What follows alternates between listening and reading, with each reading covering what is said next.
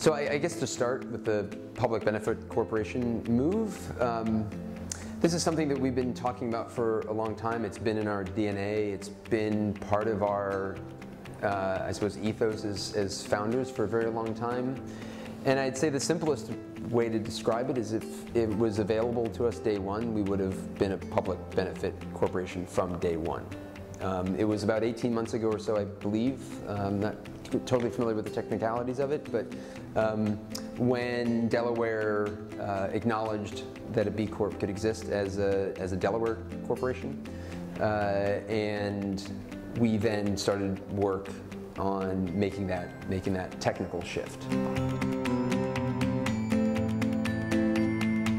So we're basically held to a series of benefits that we define, and we've got to prove that we are upholding those benefits as a company.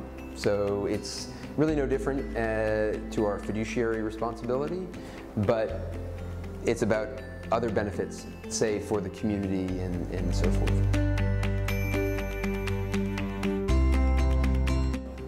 Yeah, so we launched in the midst of the financial crisis. That was certainly not a planned thing.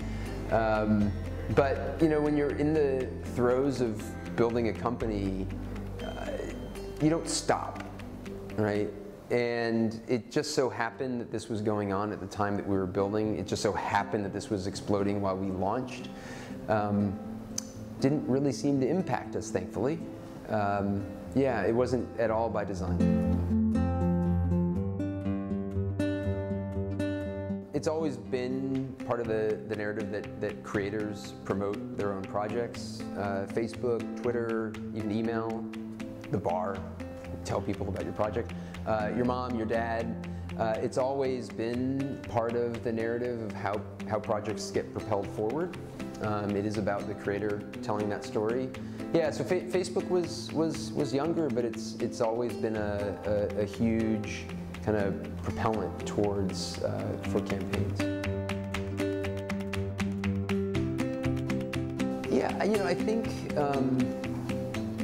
we get asked this a lot, like what are the characteristics of a great project, and I just think truthfully it's about finding your own personal spirit. It's about your own personal story, your own personal connection to the idea. It's your project. And so, you know, I tend to not give advice that is going to be duplicitous of another project, but really it's just about being you, because that's who's going to deliver the rewards when it's time to deliver the rewards. That's the one who's got to follow through with the project, you. Yeah, so I think the most unsuccessful campaigns are the ones that don't tell anybody about it. So they launch it and think that if I launch it, they will come. But you have to at least tell your mom, right? And so, you know, I think that's really the start.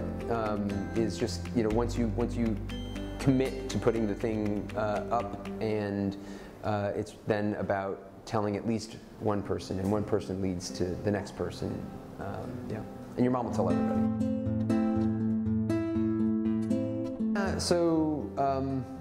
I've got a few things on my mind that I'm sort of tinkering with, experimenting with, in this sort of same vein of creative self-expression or creative independence.